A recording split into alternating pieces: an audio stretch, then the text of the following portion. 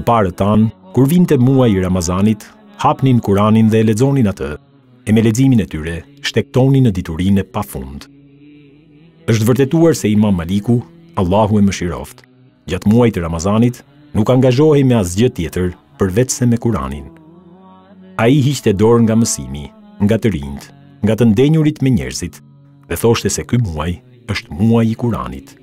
Shtëpitë të parëve tanë gjatë muajit të Ramazanit u ngjasonin koshereve të bledhve, nga se shushurima e zërave të tyre në leximin e Kuranit I ngjasonte shushurimës së bledhve në koshere.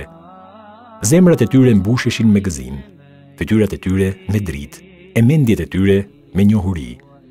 Ata lexonin Kuranin me një lexim të veçantë, ndalonin në urtësitë e tij, qanin nga qortimet e tij, gëzoheshin nga përgëzimet e tij, vepronin nga urdhrat e tij dhe ndaloheshin nga ndalesat e tij.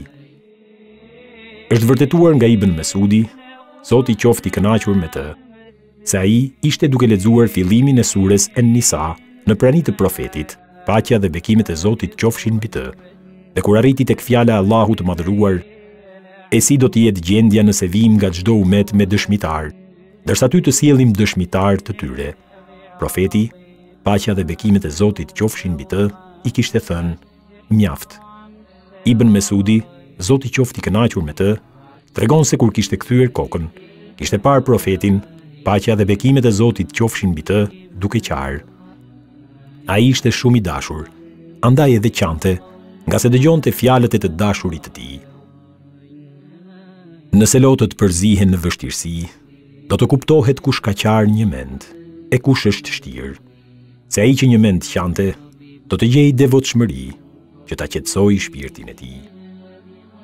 Po ashtu, është vërtetuar se profeti, paqja dhe bekimet e Zotit qofshin mbi të, kishte dëgjuar Ebu Musa e Shariun, Zoti qoftë I kënaqur me të, ndërsa të nesërmen I kishte thënë, sikur të më shihje mbrëm derisa të dëgjoja se si e lexoje Kuranin, me të vërtetë është dhënë një zëm melodik prej zërave të familjes së Dautit, ndërsa Ebu Musa e Shariu, Zoti qoftë I kënaqur me të, I kishte thënë, sikur ta dija që ishe duke më dëgjuar, do të këndoja edhe më bukur.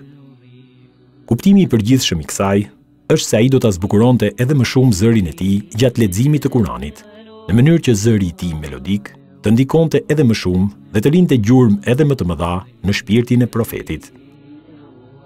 Nga Umeri, Zoti qoftë I kënaqur me të, transmetohet se çdo herë që takohej me shokët e tij, I kërkonte Ebu Musa e Shariut që t'i përkujtonte Zotin. Ai fillonte leximin e Kuranit me zërin e tij të bukur dhe melodioz, duke I bërë të gjithë të qanin. Me të vërtetë më bën të qaj zëri I tij. E si do t'ishte gjendja ime sikur syri të shihte thënsin e tij. E kur të përmendet krijuesi I tij, zemrat tona janë të buta, ndërsa shpirtrat digjen nga malli, sepse njohin madhërinë e tij. E në kohët e vona është ngatëruar dëshira për dëgjimin e fjalës së Allahut të madhëruar. Ka ndalë edhe këto edukata të pa edukata, natyrshmëri të pa natyrshme dhe kuptime të pa kuptimta. Kur Kurani u zëvendësua me gjëra të tjera, u lejua e ndaluara, u shtuan sprovat, u keq kuptuan gjërat dhe u shkatruan njerëzit. Detyra e Kuranit është që të udhëzojë njerëzit në rrugën e drejtë të Allahut të madhëruar. Ai është dritë dhe shërim për atë që mbajnë gjokset e njerëzve, e po ashtu është argument, dituri dhe shkencë. Ai është gjallëri, jetë, shpirt, shpëtim, lumturi, shpërblim dhe vendosmëri. Kurani është mësim hyjnor, ligj qiellor dhe urtësi e pavdekshme. A do të jetojmë me Kuranin gjatë dhe jashtë Ramazanit?